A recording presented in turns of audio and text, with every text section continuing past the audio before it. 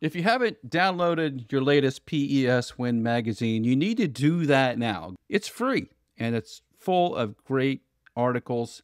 I want to highlight one from FT Technologies. So if you haven't heard of FT Technologies, and I don't know, you've been living under a rock, FT Technologies makes I wouldn't call it an ultrasonic wind speed sensor, but it uses sort of ultrasound to create a standing wave that they can then detect wind speeds very accurately. So it doesn't have the little anemometer spinny piece to it. There's no moving parts, which makes it so elegant and simple, and it measures wind speed very accurately. In fact, it can measure wind speeds up to, Joel, now hold on, 200 miles per hour. I hope we're not seeing those at a wind farm, to be honest with you. But I think that there's something that's really important here that I would love to see more of components in the wind industry go to.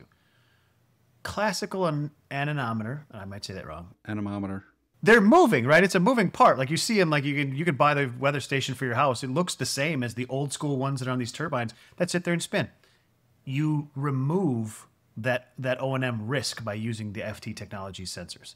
Right, there's no moving parts. They're not going to get affected by ice or snow buildup or heavy rains or like dust or like or lightning. There's no bearings inside of it to go out, right? So what they have done here is something that we should be focusing as an industry on. All things wind energy is low maintenance, something that just goes out there and works, and that's what I like to see.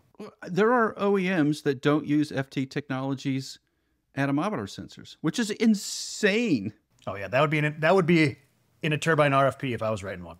Right, exactly. If it doesn't come with the turbine, you need to specify it. And if you're in a repower situation, you need to dump the spinny anemometer thingy and put FT technologies on your turbine, because who wants bad anemometer wind measurements?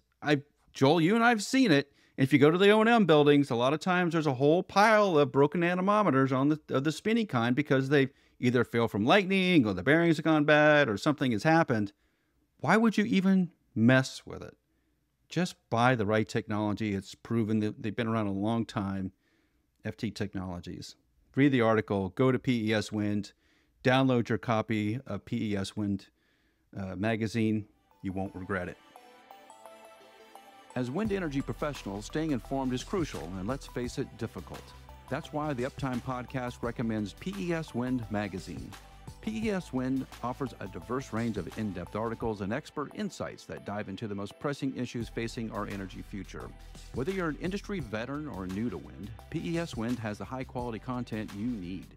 Don't miss out. Visit peswind.com today.